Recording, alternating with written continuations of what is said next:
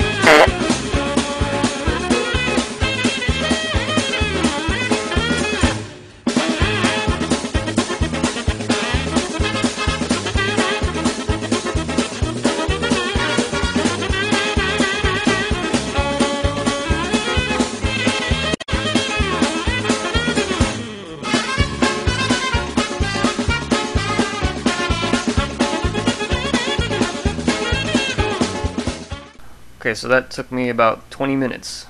Wasn't that hard at all. However, when I received this Android kit, it actually came with the full Android and a half Android. So I got to play with the parts a little bit and get used to it. If anybody needs some spare parts, let me know, because I can't do anything with this. Okay, height. He is over 7.5 inches, almost 8 inches tall, which is cool because these are kind of in scale. Like, and Android 16 was very big in the cartoon. Tien was also big, but he's still shorter than Android 16. And then same thing with dr.gero. So that's pretty cool.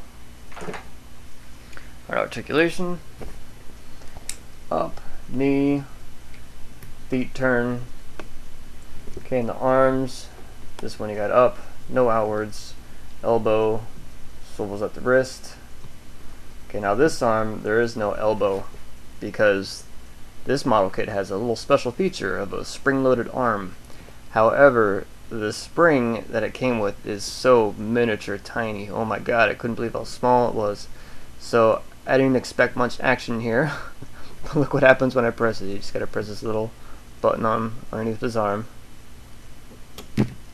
Yeah, that went far. Holy crap, you can do some damage with that. So I'm very sure I put it in there right. I was going to take his arm apart again just to double check, but once you close that arm you're pretty much screwed. There's no way to get it back open. So I'm not going to use that feature anyway, so I could care less.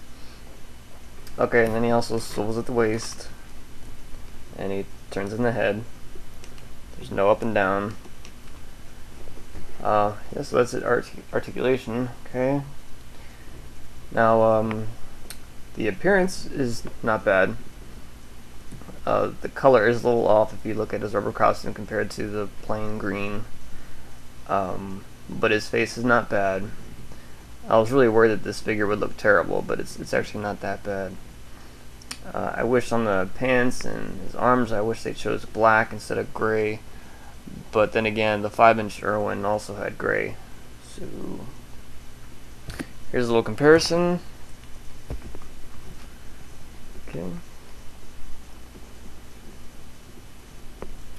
It's not bad. They're both cool figures. But of course, with this model kit, you get a little more articulation because you can go a little bit outwards.